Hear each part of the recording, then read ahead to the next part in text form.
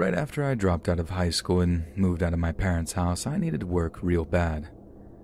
I'd have done pretty much anything for rent money about that time in my life, so I'm lucky, or unlucky depending on how you look at it, that the local cemetery needed employees. At first, the old-timers who had been working there for 20 or 30 years just wondered why someone so young would ever want to be a gravedigger. It was hard work, really bad on the lower back, but I soon adjusted, and it turned out to be something more akin to a free gym membership than an actual job. I mean it. I got swole pretty fast, and if I'm honest, it only ever felt like work if the weather was bad or we had an actual funeral on site. Otherwise, it was just nice to be able to spend time outdoors. So the way our cemetery was set up was pretty simple. The majority of the grounds were just regular grave sites, all pretty much the same size and same price. But the northwest corner of the grounds was a private site that contained much larger plots. These were reserved for much wealthier families, and the local undertaker made a lot of cash from selling extravagant grave setups to them. I'm talking whole mausoleums, statues of angels, and stuff like that. We hardly ever visited that area of the site except for cleaning and maintenance duties, and those were never left to me. I didn't take it personally, but the older guys just didn't trust me with all the cleaning chemicals and whatnot that kept the marble and brass fixtures looking fresh, which is why it was so weird when I got a call one of my days off, asking me if I'd been up to that area recently. My boss was livid. I could hear it in his voice, and he pulled no punches when he asked me if I had been screwing around on the northwest plots. Of course, I told him no, that the last time I'd been up there was to watch one of the old-timers using the marble cleaning chemical as part of my training, and that had been months back. He sighed, seemed confused and confounded, so I asked him what exactly the issue was. He replied that it could wait until the next time I was at work. I was worried, sure, but I was pretty sure that I hadn't done anything wrong, not deliberately anyway, and especially nothing that involved the northwest plots. A couple of days later, when I rolled into work, the atmosphere was incredibly tense. I knew something fairly serious had happened. All I knew is that I wouldn't have to badger anyone to find out why. The boss man walked me out to the northwest plot, silent the whole way, and I knew better than to open my mouth until I found out exactly what was going on. There was already a worker up in the plot, tending to one of the graves, and that's when my boss told me that if I had been hanging around the area, maybe during my lunch break, eating a few snacks among the opulent grave sites, now would be the time to tell him. I swore to God that I hadn't, that I knew better than to eat stuff near the graves, as I'd been well informed it attracts wild animals that can in turn do damage to some of the resting places. And that's when he broke it down for me. Something had tried to dig up one of the freshly dug graves out in the northwest plots. He said something in particular, not someone, because we each had enough experience to recognize when a grave had been dug up by tools or by hand, or, in this case, by claw. It was rough around the edges, obvious claw marks in the dirt as opposed to the straight lines carved out by a shovel. This was something in an emergency, for obvious sanitary reasons, but for sentimental reasons too. If local families discovered that wild animals were trying to dig up their deceased relatives, there would be an uproar. Something had to be done, and quickly. A meeting was called among the gravediggers in attendance. As far as we knew, the mysterious digging had been taking place overnight and was most likely undertaken by some kind of scavenger animal, a coyote, black bear, maybe even an escaped dog. The solution was obvious. Night watchmen would have to be present in the cemetery every night until the situation was resolved. And guess who was voluntold to be the night watchman for the first full week? You guessed it. The young guy. The new guy. Me. The only thing that made the proposal even vaguely attractive was the fact that anyone doing the night work would be paid double the regular rate, and I could definitely have done with the extra cash. First night of being on watch really sucked. All I had for company was a flask of strong coffee and a .22 pellet gun loaned to me by one of the other workers to take down any varmints. It was long, boring, and lonely, but once I adjusted my sleeping pattern, it got a little easier. Then, on the second to last night of my watchman duties, I was on a little foot patrol walking towards the northwest plot with a flashlight in my hand, and that's when I saw it. A flurry of frantic limbs digging at the earth. I could have shouted something, maybe even fired the .22 in the air to scare the animal away, but if I killed whatever critter was causing us so much trouble, I might be out of the extra pay, but at least I'd have my daytime life back. I crept up slowly, turning the flashlight off and sneaking stealthily towards the dark shape working away at the earth. I've hunted rabbits at night with my uncle before, so I figured I'd use the old flashlight technique to cause the animal to freeze for a second so I could take the killing shot. But when I did, when I aimed that powerful flashlight in the direction of the digging thing, I almost cried out in fear. It wasn't an animal at all. It was a human, crouched on all fours, digging away at the earth with his or her bare hands. I couldn't bring myself to aim the rifle.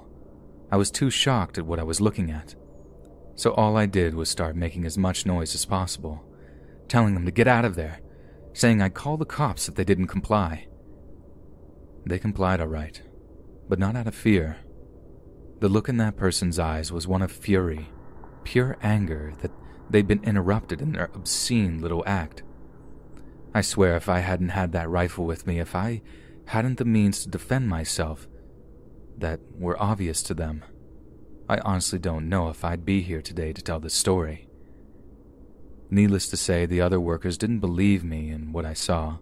Some of them told me they didn't doubt that I'd seen something, that they disputed what that thing was, and I get that, I really do, but still, I don't know what I saw. The police struggled to determine anything other than maybe a few boot footprints, but it really didn't lead to anything else, as that individual ran far, far into the tree line beyond what I was capable of seeing. All I know is that it was definitely a person.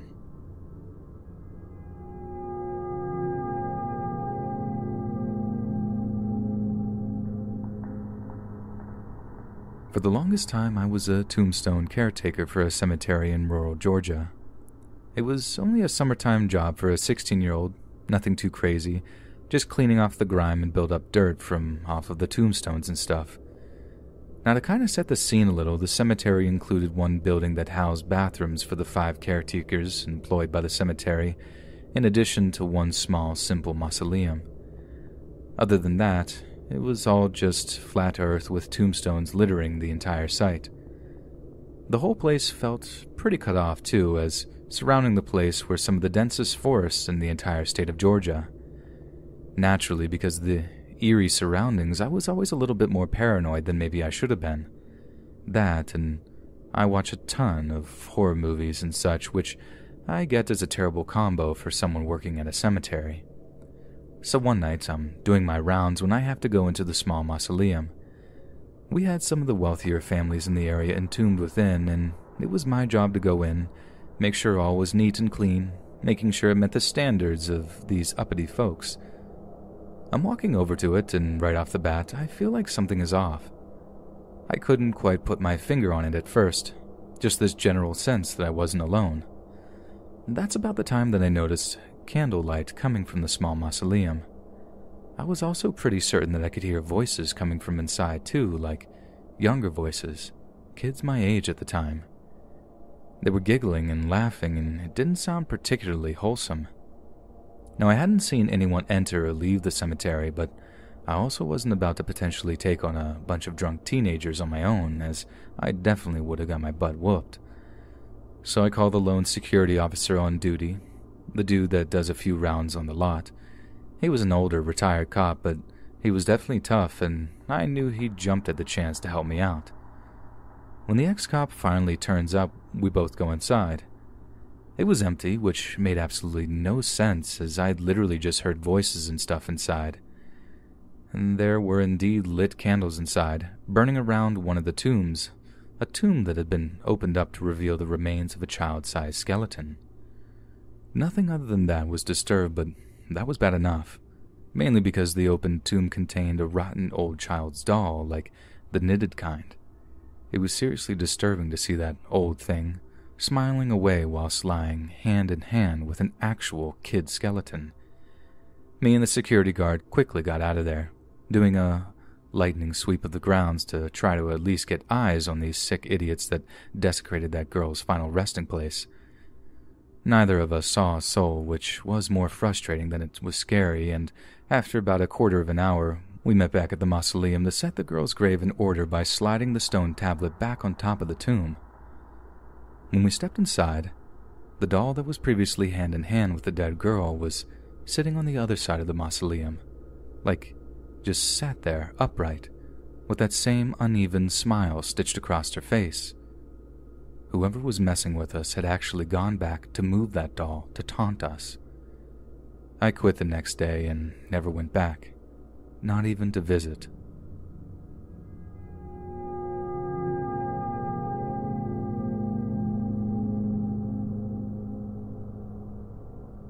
Okay, so years ago, my dad purchased a cemetery when I was in middle school, and I worked for him through high school graduation.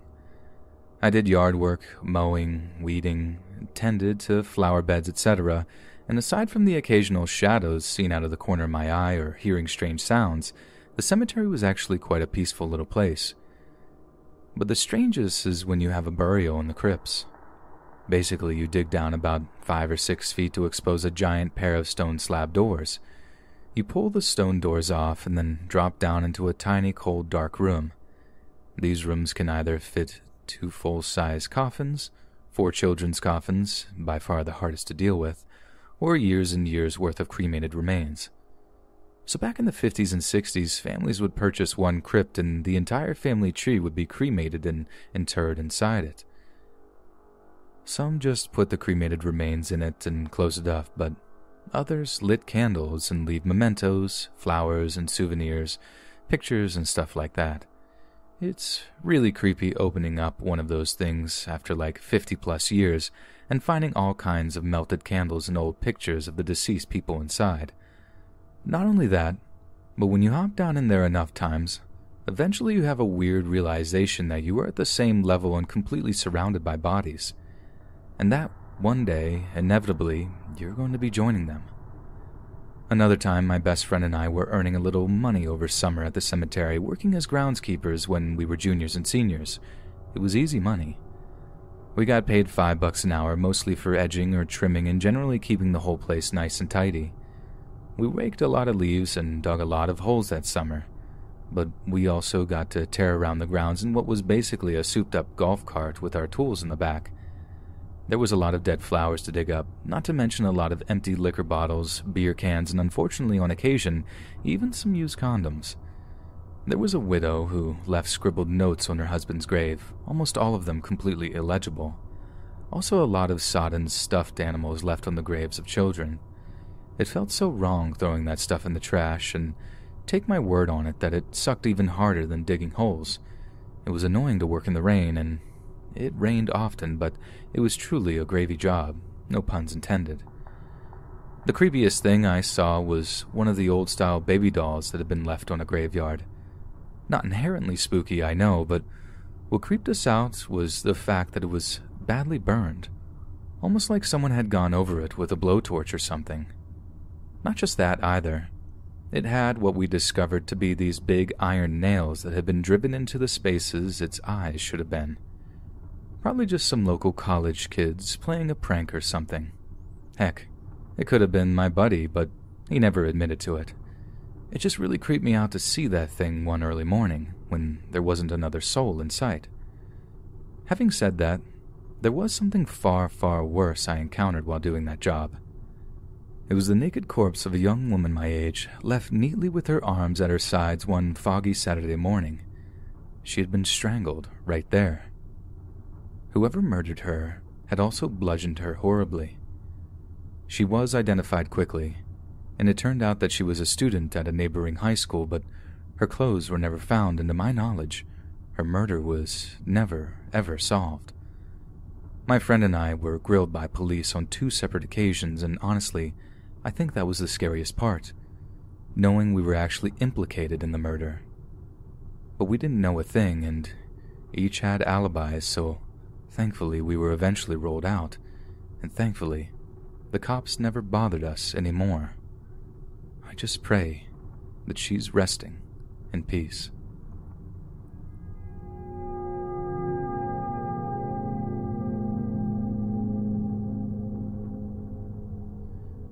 My name is Sarah. I'm 20 years old and I'm from North Carolina. Last November, exactly 101 years since the armistice of the Great War, my Penn State contemporary history class went to visit the Allied war graves over in France. I had never been out of the country before, not counting a small 2-day trip up to Canada to see a cousin of mine who was studying in Toronto. So I was extremely excited to see a little of the world outside of the east coast of the U.S. I even learned a little French to be able to get by, taking a few online lessons on basic conversation and asking directions, lessons I worked super hard at too. With every little word that I learned, every time I mastered the difficult pronunciations, I got a little bit more excited to the point where, when it was finally time to pack and drive out to the airport, I was positively shaking with anticipation. But when we arrived, it wasn't quite the Parisian dream that I had envisioned. Aside from the weather being terrible, the French can be really, really rude to tourists, like unfathomably so. It made me realize how nice people can be in the U.S. Like, sure, we can get a few jerks that are all like, "Speak English, this is America," but we certainly don't go around correcting minor mispronunciations, especially if it's a foreigner speaking English, which is exactly what some French people decided to do. I'd asked directions to the nearest patisserie and end up getting a 10-minute grammar lesson from some sour old lady, and she was actually one of the less rude ones. The really mean French people simply ignored me altogether or turned to say something like, "I'm sorry, no English," even though I just asked them a question in passable French. After a while, I got over how lame they were, and it helped that there were a lot of nice French people who made up for all the jerks. But I made up my mind to focus on the reason I was there in the first place, to enrich my knowledge of history with a plethora of physical visits and first-hand sources.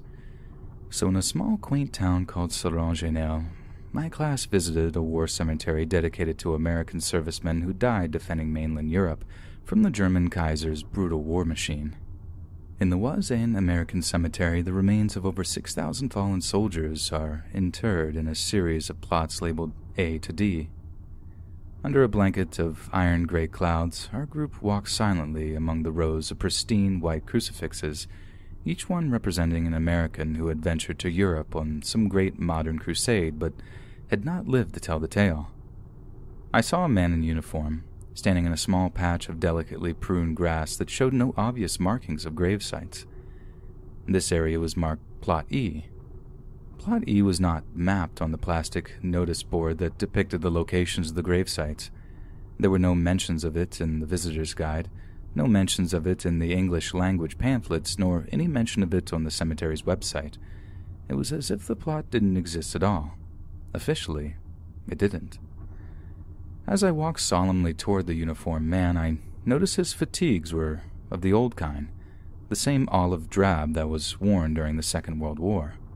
I figured he must have been some kind of tour guide, a reenactor or something.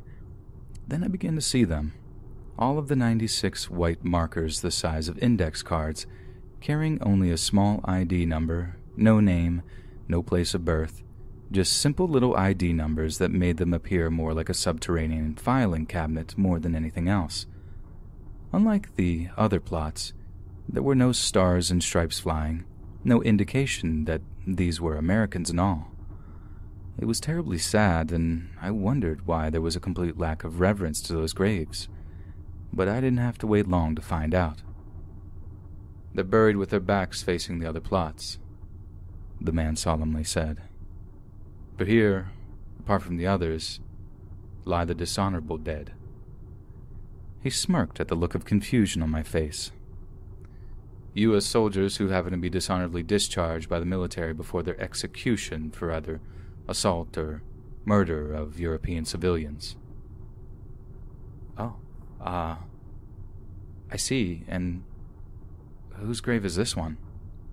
I quietly pointed down to the small white plaque at his feet. "This one." He smiled, but He couldn't hide the melancholic look in his gray eyes. This one belongs to a criminally inclined soldier who happened to be caught poaching on some rich English aristocrat's country estate. They were caught, an argument ensued, and the landowner received a single gunshot wound to the head. The murderer was a Pennsylvania man, his name Georgie Smith. There he lies, like Corporal Clark and Private Guerra over there, he said, gesturing to a pair of the small white markers, who savagely assaulted and strangled a 15-year-old girl while based in the UK. Or Louis Till, a black soldier executed for his alleged involvement in the murder of an Italian woman. Louis Till, sir? The name seems so familiar, but for all the wrong reasons. That's right. Emmett's father. Hanged on foreign shores while his son was just 3 years old, a dark foreshadowing of his own death just 11 years later. I honestly couldn't believe what I was hearing. It was the very same Emmett Till whose mother gave him that open casket funeral to show the world how terribly her son had been treated in his final moments. How must she have felt knowing she lost her husband and son in the exact same way? A false accusation, jumped upon which such violent zeal that her loved ones were taken away within moments of their supposed transgressions. How could she have coped with that? How could anyone have coped with that? It was exactly how the guy had phrased it. A foreshadowing. Like Emmett's death had been decided many years before, his fate entwined with that of his father's in the most hideous way possible. It's the most intensely creepy fact I've ever had to come to terms with, one that made me question my entire worldview, to wonder if there really is some sort of plan, God's plan, the devil's, whatever, for some people. Maybe, just maybe, there are people out there that really are just doomed.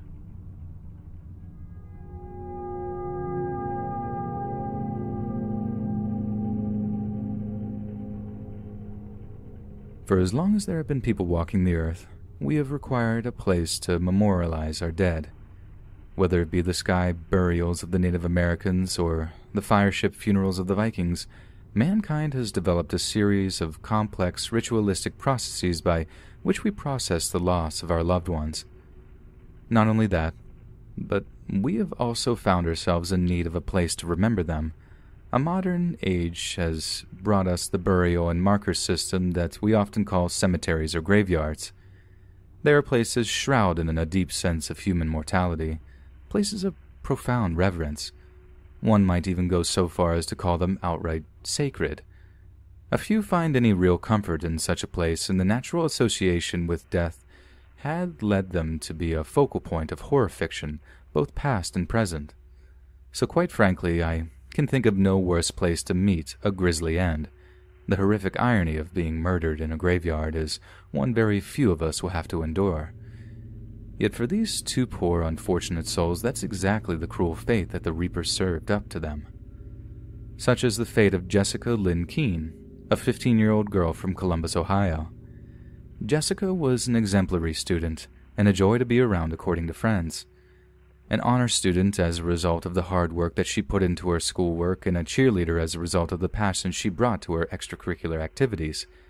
However, as Jessica advanced steadily into her teenage years, her behavior began to change, and not just in the innocent, rebellious manner that most young people manifest at that time. Jessica became reckless, self-destructive, and worryingly wild. She quickly threw in the towel with regards to her cheerleading practice. She stopped hanging out with her regular friends. Teachers noticed her waning attentions in class, and naturally her grades plummeted as a result of her lack of focus. After some discussion, her parents decided that her poor behavior was a result of the boy she was seeing, an 18-year-old from Central Ohio by the name of Sean Thompson. There was little doubt that Sean was a bad influence on the young Jessica, as he introduced her to alcohol and cigarettes, something the formerly outgoing girl had eschewed from her entire life. The pair regularly stayed out late together, attending rock shows and hanging around dive bars until they were kicked out for lack of ID. She came home later and later, drunker and drunker, until her school attendance was badly affected by her inability to get up in the mornings. Her parents despaired over their wayward daughter, trying and failing with every supposed solution they devised to set her back on the straight and narrow. In the end, they decided to take drastic action and placed her, very much against her will, in a home for troubled teens on the 4th of March, 1991.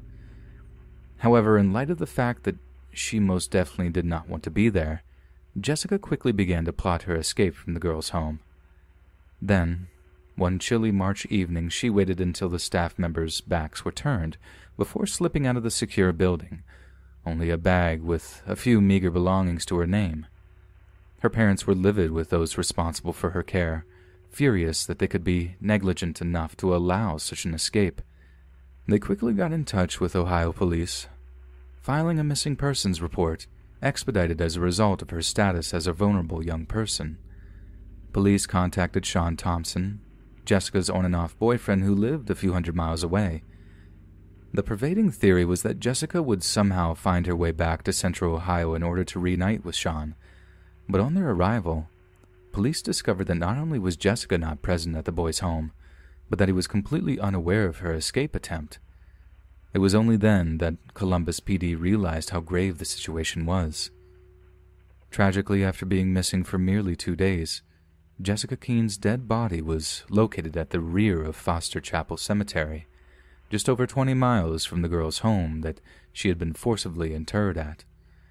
Jessica had been stripped, assaulted, and severely beaten. She was still wearing her ring and watch, but terrifyingly enough, a pendant that she wore with the word "taken" on it was nowhere to be found. In a horrendous twist of fate, her on-and-off-again boyfriend was the prime suspect of her slaying, but early DNA testing technology proved he was not responsible. Columbus Police's main theory was that Jessica had escaped from the girls' school and, without any money to buy a bus ticket, attempted to hitch a ride along the route back to the city. It was then that a car had stopped and that 2 men had offered her a ride. Either Jessica had outright refused based on her perception of the driver and passenger, or had become suspicious of the men's intentions and changed her mind about wanting to ride with them.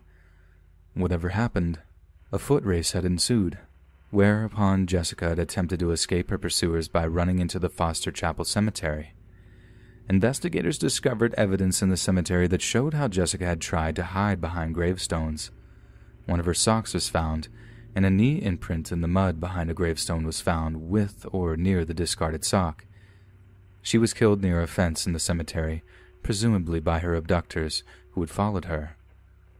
A cross with her name on it was placed where her body was discovered near the fence in the cemetery. On April 9, 2008, police in Burlington, North Carolina arrested Marvin Lee Smith, Jr. based on DNA evidence. Smith was charged with unlawful intimate conduct on Jessica Keene, a felony, and was quickly extradited to Ohio to face the charges. Shockingly, in 2009, Smith admitted to a Madison County courtroom that he in fact had his way and murdered Jessica. Smith told the court that Keene had escaped his car and ran into Foster Chapel Cemetery, where she collided with a fence post and fell.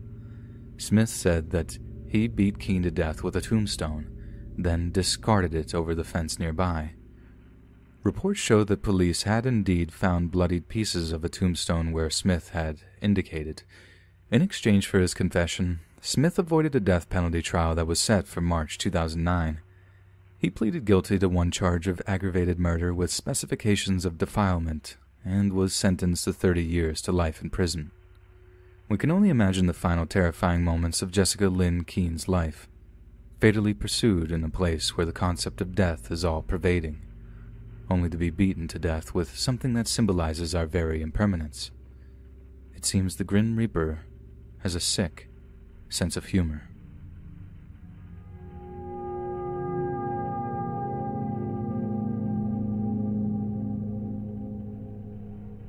I see there's been a call for creepy or unexplained stories centering around cemeteries. Well, I mostly definitely have something to offer in that regard. You see, I'm from Hong Kong and I work at Pok Fu Lam Cemetery, one of the most overcrowded burial grounds in the entire world. Constructed in 1882, The private Pok Fu Lam Cemetery on the western side of Hong Kong Island is an absolutely magnificent sight. Even having lived here all my life, its grandiosity is something that has never grown mundane for me. Built into the mountainside and terrace steps and interconnected with staircases, the cemetery resembles a giant outdoor amphitheater. My story starts just before the festival we call Qingming, also known as Tomb Sweeping Day. The festival in early April dates back 2,000 years to the Han Dynasty. On this day, families will visit their deceased relatives' grave sites to clean them. This is mainly a show of respect to our ancestors, to show how we keep them in our thoughts and prayers, but it is also a status thing, as a family with a clean and well-tended graves is the most worthy of prestige. And due to the extreme overcrowding at the cemetery, where some families can pay over $30,000 for the privilege of being buried there, some years we have to do a fair amount of work before the family visits commence, and sometimes this work is not pretty. So, last April, I was given the job of moving some remains into newer grave sites to make room for those who had paid vast sums of money for the most attractive burial sites. It's something I'd never done before, and quite frankly, I was actually dreading it. Cultural taboos of moving a person's remains aside, it was apparently some of the hardest, most grueling work for me or my colleagues we would ever have to do. Wrapped up in layers of protective equipment on some of the most humid days of the year, those charged with the task had to be meticulous to be able to move remains up and down hundreds of seats of stairs without losing so much as a speck of dust or bone. And so it came to be that one very early morning I put on my mask, goggles, and forensic suit. We have a name for this in Cantonese, but this is the most accurate translation, and set about beginning my task. I worked 8 hours straight on just breaking the grave seal. Since we have to move the entire grave along with the remains, every piece has to stay intact and undamaged. This is a very old and unkempt grave, too, one which the family of the deceased had happily accepted money from a wealthier family for. With the cash injection resulting from this, they could afford to spruce the gravesite up a little, or maybe even keep the money for themselves. But that was unlikely. I could not even read the name on the headstone. It had been worn away by the elements over the years, so I was hoping the family would invest in making the grave look like a little more presentable. The next day came the time to actually start bagging up the remains. It was a painstaking process, collecting every individual bone after breaking through the rotten wooden coffin that housed the body. I came to realize that it's also a very hard task because you're faced with your own mortality. Yes, being around a cemetery all day, 5 days a week, makes you reflect on death, but our jobs are consumed with the banalities of maintenance and cleaning tasks, and so it's easy to distract oneself with smaller jobs so that the overall theme of death slips quietly into the background. But it's not possible to compartmentalize so effectively when faced with another human's corpse. Picking through this long dead person's bones was horrific, singling out each little piece of them, placing the pieces into the relevant plastic bag. It was seeing a human being in their most basic pieces, like a broken-down Lego set that would be impossible to reconstruct. It made me think of how fragile we are, how temporary and fleeting our lives are. Part of us do stick around long after we're dead, just not the pieces we want. Now, I feel I need to preface this by saying that I don't believe in the supernatural or the paranormal. I know there is a perfectly rational explanation for what happened to me during this time, but it's an explanation that has thus far escaped me. You see, on the nights after I began performing these tasks, I began to have the strangest dreams. Ones in which I would be working in the cemetery only to be approached by a young woman who was apparently visiting her ancestors' graves. She was very beautiful, tall for a girl in Hong Kong, and chose to dress in a very traditional Chinese style instead of the Western dress that seems to be much more popular here, especially among younger people such as myself. It was a very lucid dream, so lucid that when I awoke, I had the woman's name on my lips. Her name was Li Yanke, and all the next day I couldn't stop thinking about the dream that I'd had about her. The dreams persisted for a few nights, departing and returning as the week dragged on, and I didn't really think anything of it until the time came to restore the engraving and the painting on the tombstone itself. We had to consult old handwritten databases to discover the name of the person interred in the particular plot. These were huge, thick tomes retrieved from the back of some dusty vault somewhere, and if it wasn't for the meticulous organization of these records, our job would have taken much, much longer to complete. Only when I came to the records of the remains I had been excavating, I thought I must have made some kind of mistake. The family's name, Lee, then the middle name, Jan, were the first words I read. Immediately, I thought of the reoccurring dream I'd been having, the one with the pretty girl saying hello as she visited her deceased relatives. I dreaded seeing the next word, desperately hoping it wouldn't be K. And thank God that it wasn't. It was Fawn. The deceased person I had been moving was named Lee Yan Fan. But that wasn't enough to calm me down. It was still far too much of a coincidence that the family name and middle name of this dream girl and the dead person were exactly the same. The dreams started to abate once the remains had been moved and the grave sealed up again. There were no more nightly visits from Lee Yan K. I still can't quite explain why I had those dreams, but I'm almost certain that it was just my way of processing the stressful, painstaking process of moving a once-living person's remains. But even when I try to rationalize what happened, I never fail to be intensely creeped out and uncomfortable.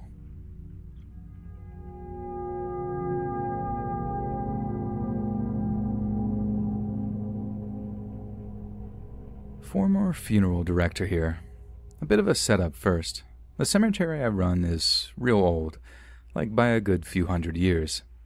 At least it must be, since the church next to it was constructed during the 17th century.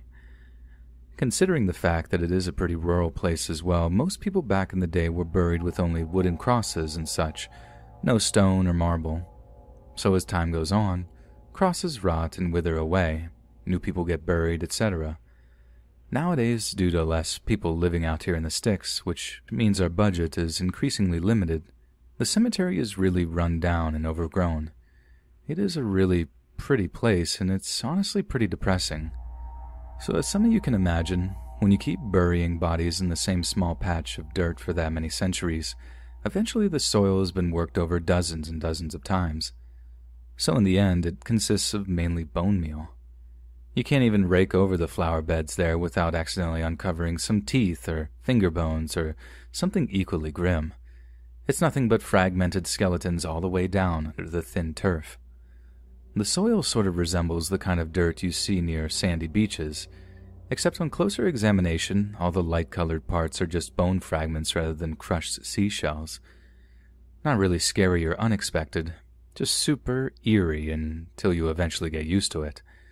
You learn to treat anything recognizable as human remains with respect and just tuck it away out of sight under the plant or whatever else you were putting there.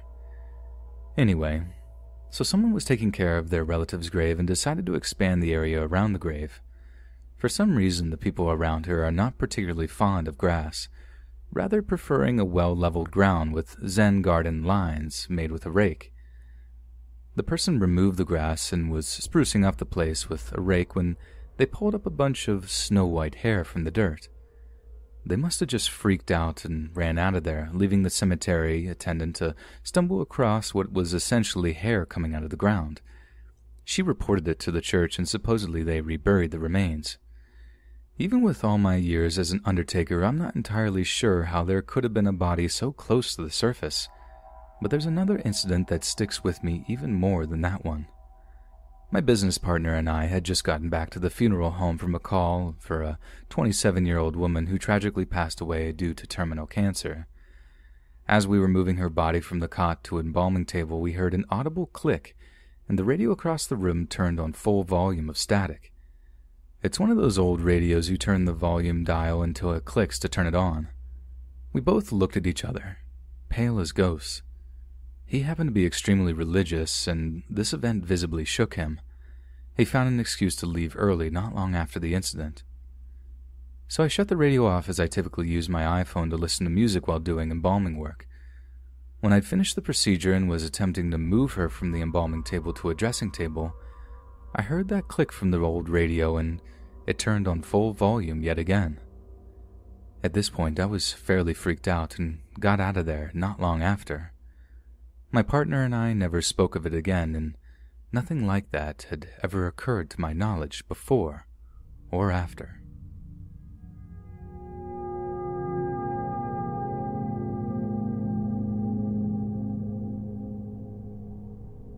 I spent a lot of time in a local cemetery. I know, it's weird, but it's a very old place, culturally significant, you might say. And sometimes it just suits my sensibilities to be around the dead rather than the living. One of the weirdest things about this particular cemetery to me is that there's a small section located a little bit off to the side that's filled with lots of really old graves, marked only by 3-digit numbers. I'm not sure how many there are exactly, but if I recall correctly, I've seen the numbers go up past at least 300. Some of them have little flags stuck into the ground near them, indicating that they're a veteran of foreign wars, yet no name or dates accompany the number. I never really figured out why they were just numbered and had no identity, but I guess it's just the bodies of people whose names they couldn't identify. Must be horrible to be lost to history like that, just a nameless grave. In roughly the same area, there's a grave that has no number, but does have a name, dates of birth and death and birthplace, but it's entirely in Greek. I once took the time to translate the letters using an app on my phone, and it revealed that they were born far away in Lakadia, Greece, and they share a last name and birthplace with another entirely Greek grave located all the way across the cemetery. Thing is, the birth dates are all different, varying from like 1900 to 1983, only the death date is all the same for each name. Hundreds of people died on the same day, and much like the nameless graves, I've never quite figured out the story of what happened there. Only I have actually researched it, despite Google turning up nothing. There was also a grave in one of the newer sections that has notes posted next to it from the wife of the man buried there. Not just one note either. On some days there are hundreds of them. All these little post-it notes stuck all over the grave, most only bearing a few words of poorly scrawled writing on them. Almost like the woman of the man is continuously coming back to running conversations with her dead husband. Or I suppose it could be a sister or something, and I suppose I'll never really find out. Also, I've seen things and felt things in my presence while I walked alone between graves. Quick caveat, I do not believe in ghosts. I describe myself as an agnostic person. I don't quite believe in the concept of God like a lot of people do. Like it's dumb thinking that God is this giant bearded white dude, Santa Claus without the costume, some all-seeing, all-knowing presence. But I do believe that there are things in this world that we cannot explain yet. Just like in years before when scientists didn't know why the sun appeared to move around the earth, only that it did. For example, on more than one occasion, I've been looking at a person's grave studying the intricately carved morbid designs, when a bird had suddenly swooped down and landed either on the tombstone or on the grave itself. I've seen cats meowing and pawing at seemingly nothing, like staring intently at something that I apparently can't see at all. Again, I'm sure there's a perfectly rational explanation for this, but overthinking it during a graveyard walk can get pretty intense at times, let me tell you.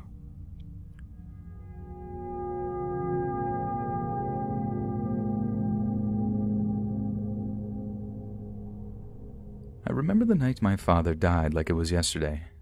I was literally about to leave my apartment and go to work in the bar I was the deputy manager of, finishing off an episode of The Sopranos when my phone started to ring. For some reason, I got it into my head that it would be work calling, asking if I could come in earlier or some other nonsense reason. So I took my time to answer, and when I did, it was incredibly nonchalant. If I was pressed for a single emotion to sum up that moment, it was boredom. But a boredom that really wasn't to last. The news hit like a freight train. He had died suddenly, unexpectedly, of some kind of blood clot in his brain. One moment he was healthy and happy, the next, he was announced dead on arrival. The funeral was rough. It sounds cruel to say, but I feel like if a relative is old or has some kind of terminal illness, at least the family and friends have time to prepare, to ready themselves for the loss. But with us, we didn't have that time. It was like going 0 to 100 in seconds flat, bored to grief-stricken in the time it took to say, I have some bad news. So instead of this kind of unwilling acceptance that has characterized the funerals I've been to in the past, there was just this shell-shocked sense of loss, like everyone had taken this 1-2 punch and were walking around in a daze, unable to quit process the loss that we were feeling. I've never been big on visiting graves either. It sounds a bit callous, but what's the point? It's only ever to comfort the living. The dead don't know we do it, and quite frankly, I would want someone to remember me, sure, but some ritual visitation that brings up all these feelings of mortality and impermanence? Nah, just raise a beer glass for me, and that's all I want when I'm gone. But when it came to my dad, I had next to no closure whatsoever. So I ended up going against my own previously held convictions, scrambling for that sense of attachment, desperate to feel like he wasn't really gone. Weekly visits became monthly visits, all with the same routine. I drink a can of his favorite lager over his grave, talk to him a wee bit about what's going on in my life.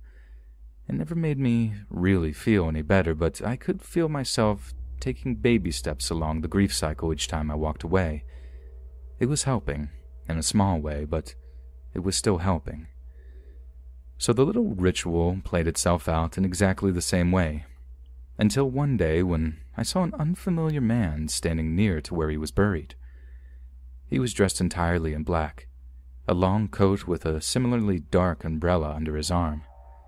It wasn't clear if the man was visiting my father's gravesite or simply one near to it, but as I walked closer, he caught sight of me. He quickly began to walk away from the gravestones and towards one of the cemetery exits. Nothing unusual about that, right? People are entitled to grieve in privacy, I get that. So I didn't really think anything of it. That was until it happened all over again, in exactly the same way. I put it down to coincidence the second time around, but as the second time became a third time of seeing that same guy standing near the headstones, I started to think something weird was going on. That third time I tried to approach out of sight as quietly as possible. I wanted to figure out if he was really visiting my father's grave, not just one of those close to it. That's the time I realized he was. I watched from a distance as he knelt down near the headstone and touched it for a second. I didn't recognize him from the funeral, and although I couldn't exactly see his face, I knew for certain that he wasn't someone I knew, nor someone I'd met before, even in passing. My curiosity got the better of me, and I made up my mind to get to the bottom of whatever was happening. I kept my stealthy approach, staying light of foot and out of sight as I got closer and closer to the gravesite. But as I leveled with him, he turned, saw me, got this look of pure shock in his eyes, then actually started running in the opposite direction of me. I mean, hurtling through the graves in the direction of an exit. I just sort of reacted and chased after him. It was that or face the possibility of never getting another chance. After such a confrontational approach, he might never visit my father's grave again, and for the second time, I would be left in the dark with no closure whatsoever. And there was not a single chance that I was going to let that happen again. And so that's how I came to be chasing a guy through a freaking cemetery, running full pelt, screaming at him to stop, how I just wanted to talk to him. The handful of other visitors looked on in a mix of shock and disgust, unable to quite believe how someone could be so disrespectful around the final resting places of so many of their loved ones. But if I'm honest, I really didn't care. I knew that if they were in my place, they'd be doing exactly the same thing. I caught up with the guy near one of the exits. I actually managed to grab hold of him by the arm at one point, pulling so that the guy was forced to spin around as a result of his own momentum.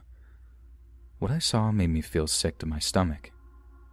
The face that I saw, barely covered by the black scarf anymore, was the face of my father. It was identical in every way. Only the way he carried himself, minor perceptions of body language and stature, was much different than I remembered. When he spoke, it sent my head swimming. My father was from south of England, and his accent reflected that, but this guy had a distinctly Scottish accent. At least, that's what it sounded like. It definitely wasn't my dad. He told me to leave him alone before he took off again, and God help me, I did. My legs were jelly, and not just from the burst of sprinting that my decidedly unathletic self had seemed to conjure up. I couldn't move. I couldn't bring myself to follow him. After a sit-down discussion with my mom, the only thing we can agree upon is that the man must have been my father's identical twin. She had seen his body after all, and she had identified him at the morgue, and there was no way that he had faked his own death, or any of the other overly paranoid things I initially suggested. But as my mom asserted, he had never ever mentioned having a brother, let alone a twin. It's something we're obviously going to look into, as if this guy is who he thinks he is, some long-lost sibling of my dad's, then I'd really like to get in touch with him soon. Hey friends, thanks for listening. Be sure to subscribe and click that notification bell to be alerted of all future narrations. If you got a story, be sure to submit them to my subreddit, r/letsreadofficial, and give and receive feedback from the community, and maybe even hear your story featured on the next video. And join my Discord to interact with me and other listeners directly. And if you want to support me even more, grab early access to all future narrations for just $1 a month on Patreon, and maybe even pick up some Let's Read merch on Spreadshirt. And check out the Let's Read podcast, where you can hear all these stories in long compilation form and save huge on data, located anywhere you listen to podcasts. Links in the bio. Thanks so much, friends. And remember, be sure that you don't tell anybody about the Triangle Earth Society.